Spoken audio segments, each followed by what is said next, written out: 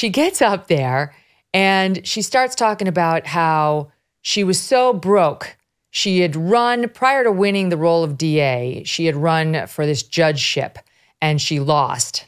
And she talked about how she had loaned her own campaign $50,000 and then she lost, and her campaign allegedly paid back $8,000 of that loan to her, but that would have left her in the hole. So this was only in late 2018, almost 2019, which is 3 years before she allegedly has wads of cash, thousands and thousands sitting in her home. So we don't know where did that come from? Because you just told us you were almost $50,000 in debt to your old campaign.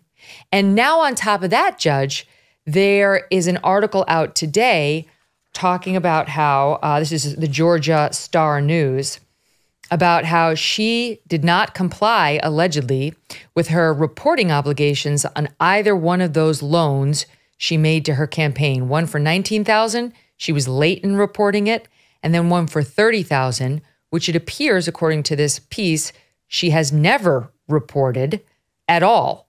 And yet she received a campaign repayment for $8,500.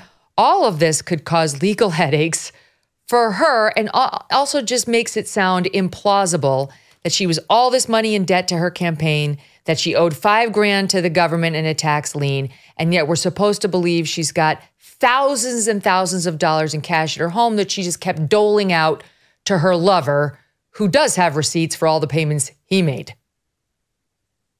Yes, and see, the other thing too, the money she got from her 501k, that became taxable income that she did not report, did not pay taxes on. Now, that's the money she used to fund her campaign. Yeah, so she did not pay taxes on it, and she donated it to her campaign. That's not tax deductible either, so she's in a mess. So when you get the reimbursements for the campaign, the way it looks is she got the $50K out of the account. That's taxable. When she gets the various supposed repayments from the campaign, they add that on top. So you just mentioned, Counselor, the $8,500. So what we've got now is $58,500. Then you add the other. So it multiplies, and you have a real live mess, and none of that got reported, and no taxes got paid. So that we know of.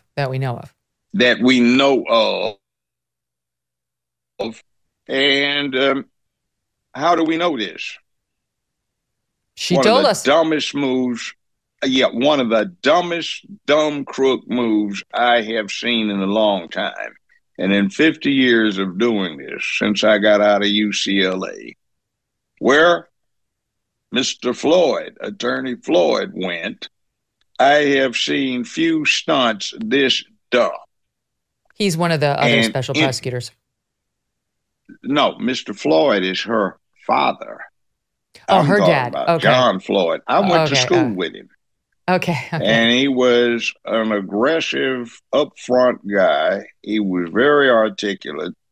He said he's had at least 1,000 trials. I believe it. He showed it.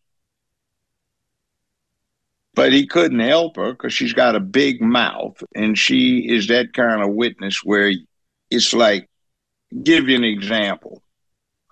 I had a client. He was a mechanic for a trucking firm, and we had proved his injury, and we had everything going. We looked like we were going to get $500,000 out of this thing. And any further questions?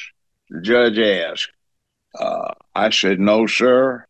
And defense representing the company said, no, sir. And the judge said, sir, you may step down. This fool stands up, takes one step, say, oh, yeah, I guess I forgot to tell everybody I got hurt before this happened. Oh, boy. God, what did you just do? You didn't even tell me about that. Where did you open your mouth? Silence is gold. This is why you started off by saying she should have taken the Fifth Amendment on some of these things and not felt the need to shoot her mouth off because she was getting herself in trouble.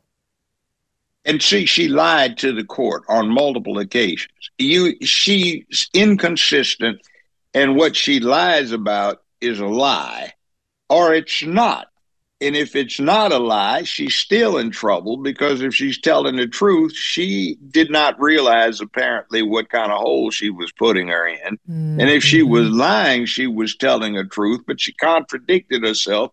So now, as an officer of the court, you have told a lie to the court. And see, you know, counsel, as an officer of the court, you represent that court.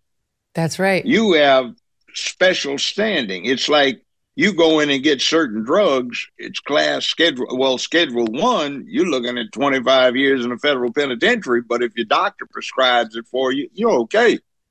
So it's like this with lawyers. You have a public trust factor. And then I did not mention this, but the worst part of this is, remember this phrase, the appearance of an impropriety. Yeah. In other words, as a lawyer, as a prosecutor, you're not just held to account for doing something wrong. You are forbidden to give the appearance that you have, even if you did. So one way or the other, however we take what this woman did, it gives the appearance of an impropriety, which, by the way, is actionable by a bar committee. Discover a holistic wellness solution with Bon Charge, a brand dedicated to optimizing every aspect of your life. Grounded in science and inspired by nature, their evidence-based products cover a broad spectrum of premium wellness items, from enhancing sleep and performance to boosting energy, accelerating recovery, and balancing hormones. Bon Charge offers a diverse range of benefits. Consider the infrared sauna blanket from Bon Charge that they say can burn extra calories and detoxify. This innovative blanket elevates your heart rate, simulating the effects of physical exercise. Bon Charge says sweating during the process helps eliminate heavy metals and toxins from your body. Setting it up takes less than a minute, and it rapidly heats up for a quick and convenient experience. For a limited time, save 15% by visiting boncharge.com/MK and use the coupon code MK. That's BONCHARGE.com/MK and use that coupon code MK to save yourself 15% off your order. Hey, thanks so much for watching. If you like what you just saw, hit the subscribe button for more clips and full episodes.